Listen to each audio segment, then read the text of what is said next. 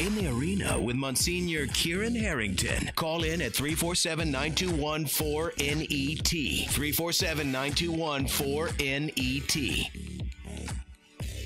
Welcome back to In the Arena. I am Liz Faublas, and I am here once again with my esteemed co-host, Joe Concha. Always nice to work with you. Always good to know you have PayPal, and thank you for the compliment. Appreciate it. The check cleared. Yes, it did. Joe, as you know, June is Alzheimer's and Brain Awareness Month. Now, to help us in that mission, we've invited our next guest to the show. He is author Carlen Maddux, and he's here with us to share his own very, very personal experience of Alzheimer's disease. It's a journey that he shares in his book entitled A Path Revealed, How Hope, Love, and Joy Found Us Deep in a Maze Called Alzheimer's. Welcome, Carlen, very much for sharing the story. I'm very interested in hearing what you have to say. Thank you, Liz. Thank you, Joe. It's good to be with you today. I want to start by having you tell us about the beginning of this journey in this maze, as you call it, of Alzheimer's. We're talking, of course, about your wife, a very cherished member of your family. How was she diagnosed? Yes, Martha was 50 years old when she was diagnosed. This was an odyssey that went on for 17 years. She was diagnosed in September of 1997, and we began to see something going on about a year before Martha was diagnosed. She was running for an open seat in the Florida State Legislature. And when I saw her up on the stump with other panelists, she was not fielding questions or handling questions the way that I'd seen her. She had been on the St. Petersburg City Council back in the 80s, and she was very cool, calm publicly. But this particular event in '96, it just was not happening. And we got home, and I asked Martha what was going on. And she thought everything was just fine. Mm-hmm. And so we began to notice that she was forgetting appointments, she was forgetting names more and more frequently over the course of the year, and finally got her in to see a neurologist to take some tests and to come back with the very unfortunate news that you have early onset Alzheimer's. Carlen, you have children. How old were they at the time, and how did your entire family handle this difficult diagnosis? Yes, Martha, as I said, was 50. I was 52. We had 2 children in college and 1 child in high school still. And so they were still relatively young. When we got the news in the doctor's office, I looked at Martha, and her confidence just faded away. It looked like she was retreating into her shadow to me, and her bright blue eyes just turned dull and gray. And we got out of there as quickly as we could. We got home and had a long, hard cry, and then Martha said, "I do not want to tell a soul. I don't want to tell our children. I don't want to tell my parents. I don't want to tell our friends."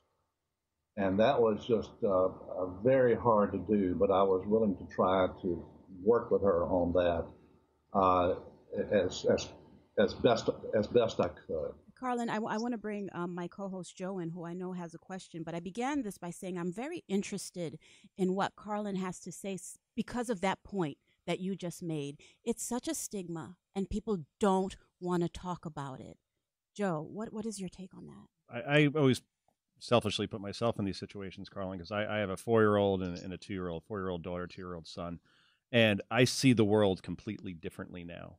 And I have this fear of mortality all of a sudden, where if I feel like a tightness in my chest, right, or suddenly I feel like I have to go to the doctor to be seen about something, and there's a history of cancer in my family, I don't think of myself. I think of how are they going to handle me not being there? Because at least when they're 4 and 2, you're the heroes, right? So as your wife began to go through this process, Carlen, I know you didn't tell your kids initially, but at some point, did you have to tell them something because they obviously would notice a change in behavior? Absolutely, yeah.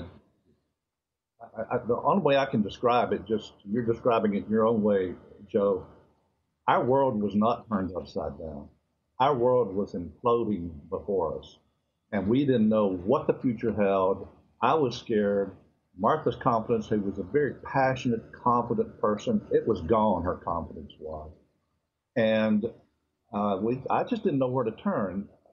When, to get around to the children in just a minute, when we got home, after Martha said she didn't want to tell anyone, there was one person that she was willing to tell, and that was a friend and a retired Presbyterian minister. And we called Lacey Harwell over to the house, and he came the next day. And he then, after we talked and had another long, hard cry, he said, "You know, I have a friend up in Kentucky who was with a Catholic community there, Sister Elaine Prevolet. She was the retreat director at the Sisters of Loretta community." He said, "I have sent a lot of my friends and members of my congregation to visit with her who are going through a crisis. I would strongly urge you to go." And so before we went, and I had to tell our daughter in high school just what was going on and why we were doing this. She was the one who was closest to the problem at that point. And so we told her first. A few weeks after our visit with Sister Elaine in Kentucky, we went up to North Carolina where both of our children were in school. Our daughter Rachel came over from Chapel Hill to Davidson where our son was. He had a swim meet. So at the appropriate time, Martha agreed we would tell them there. And that was obviously a very upsetting moment for all of us at that point. Carlen, at any point during this crisis, did your faith ever suffer? I think it disappeared. I mean, I continued to believe in God, but what I learned over the course of these 17 years was there is a vast difference between believing in God and in believing God. And I didn't believe that we were being loved by our Creator. These symptoms are just too volatile. They're just up and down, in and out. You get settled in on one, and then something else shows up. And so I did ultimately experience in a very deep way, deep in the marrow of my bones, God's love for me and for Martha and for our family. But it took a long while to get there. I'll bet. And can you tell us a little bit about the disease, Carlen? I mean, how many people in the United States are actually diagnosed with it? How many are affected by it? And most importantly, and I'm sure you've done a ton of research on this, I know I would, are we getting any closer to any kind of cure or better treatment of it? Right now, the latest statistics I've seen show that there are about 5.7 million people who are diagnosed with this, but they think a lot more people have not been diagnosed with Alzheimer's than 5.7. A total of 22 million, when you include the family caregivers, a total of 22 million are diagnosed with this. That's expected to grow. It's growing in epidemic proportions. It's expected to grow to 28 million within 7 years unless there's some kind of intervention. And to answer your question about are they getting any closer, as far as I can tell, they are not. I mean, the issue is what is the cause? And they haven't been able to determine what is the cause of this Alzheimer's.